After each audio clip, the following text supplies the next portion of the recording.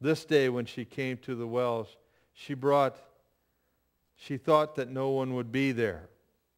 But what she got was someone who knew her better than she did.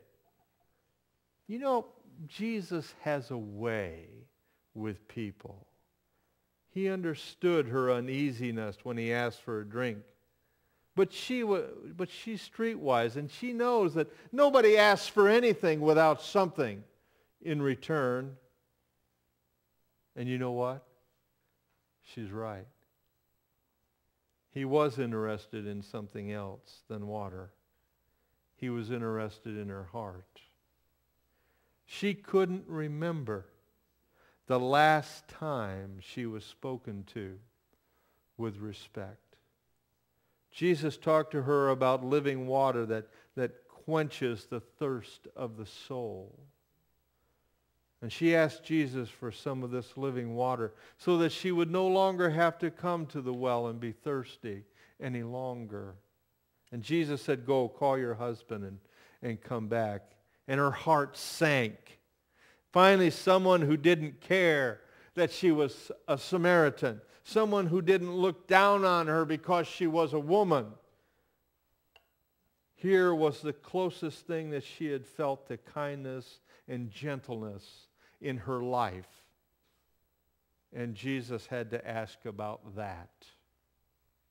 Anything but that. You know, she thought about lying. But she told the truth. I have no husband. You know, kindness has a way of bringing out the truth. And we all know the rest of the story.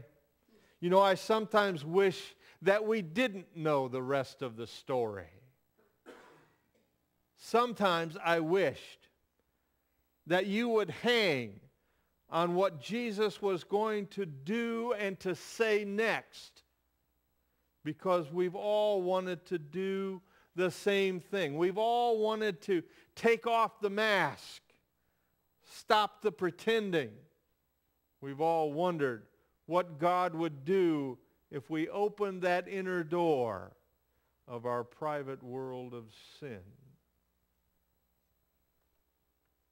This woman, she wondered what would Jesus would do next. Would his kindness end? Would he leave, get mad, think her to be worthless? If you are where she has been, then you need to hear what I say next. Jesus said, you're right. You have 5 husbands, and the one now that you are living with won't even give you his name. No criticism, no anger, no what a mess you've made out of your life. The woman was floored.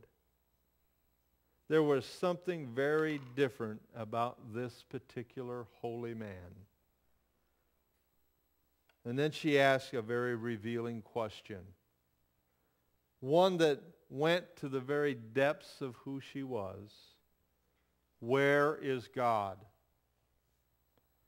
I wonder what Jesus did when he heard those words.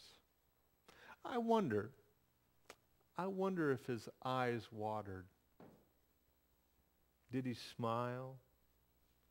Did he look up into the clouds and give his Father a wink?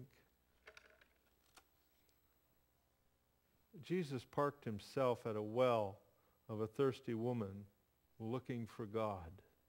A woman with rejection after rejection, an insignificant woman having an unsatiable appetite for God. For many of you, the stories of those 2 women are emoting, but distant. I mean, after all, you belong. You are needed, and you know it. You have more friends than you can count and more things to do than you can accomplish. The word insignificant will never be found chiseled on your tombstone. Be thankful. Very thankful. But some here today are different. You thought about the epitaph because it could be your epitaph. You see the face of Grace Smith when you look into the mirror each morning. You know why the Samaritan woman avoided people. Because you do the same thing. I want to kind of wrap up today with these thoughts. Today I've talked to you about two graves. The first is lonely, sitting in Marlborough Cemetery, unkept, the grave of Grace L. Smith. She didn't know love, she didn't know rest, and she never really lived. The second is near a water well, a tombstone, a water jug, a forgotten jug. There are no words etched on the jug, but it is of great significance, for it is the burial place of that which is insignificant. I don't know if Grace L. Smith had children or was a mother. It seems that something was very sad in her life for someone to place those words on her stone. I hope that Grace finally had a chance, like the woman at the well,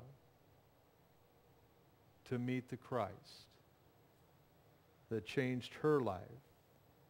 And I hope for each of you that you have the chance to meet the Christ that can change your life. Amen.